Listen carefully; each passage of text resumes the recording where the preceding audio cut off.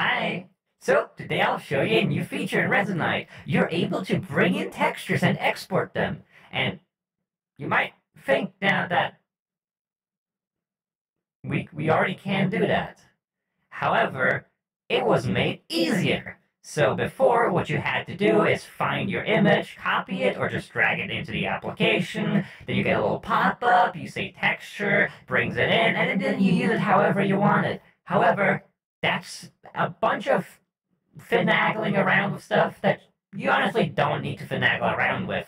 So what you can now do is directly import and export them from your clipboard, directly onto where you want them to be. So come over here.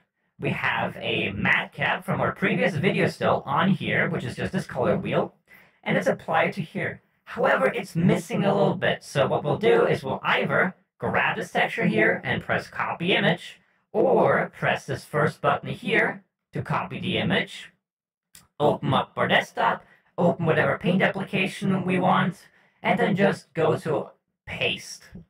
Now once we have it pasted in, we can simply select a color, like this nice little indigo here, change to the pen tool, and change the size to the biggest that it offers, and draw on it.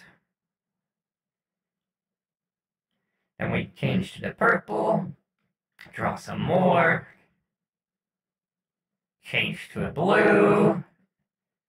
Although the area down there is already pretty blue, you can never be too blue.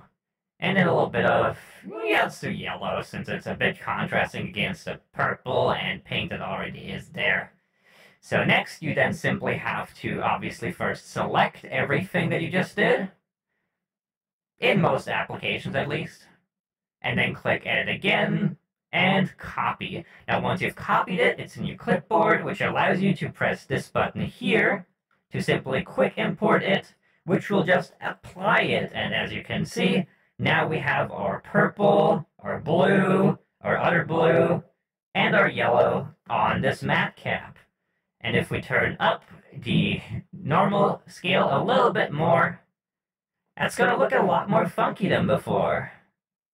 And this is how easy it is to just quickly edit a texture now. Just copy image, put it into your program, quickly edit it, which you can even do in VR as you just saw, and then bring it right back in after copying it.